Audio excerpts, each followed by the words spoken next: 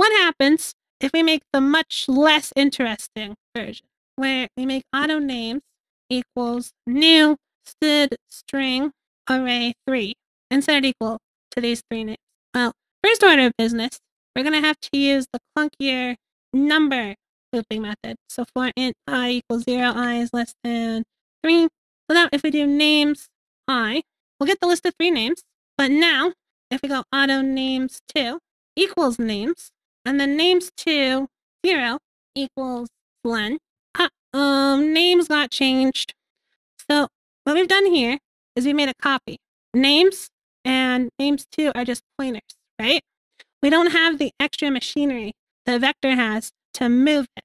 So even if we did move, we'll still wind up with a similar behavior because all we can do is copy the pointer. Does that make a little bit of sense? Vector does some extra stuff for us so that when we move it, instead of the pointer, the old pointer still existing, just the new thing has the new pointer.